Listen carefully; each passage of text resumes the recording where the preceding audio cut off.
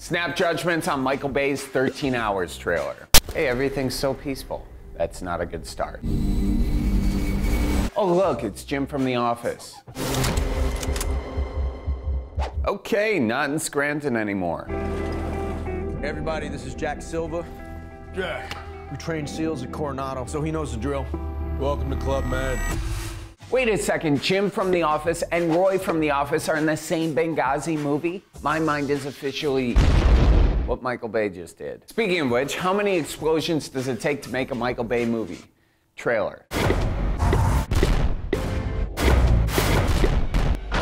Yep, that's about right. You have a U.S. ambassador at risk. The ambassador is in his safe haven.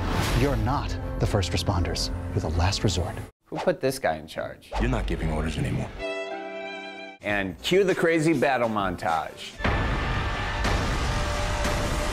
Wait, why doesn't Jim from The Office have any lines in this trailer? Let's rewind that back and turn up the volume.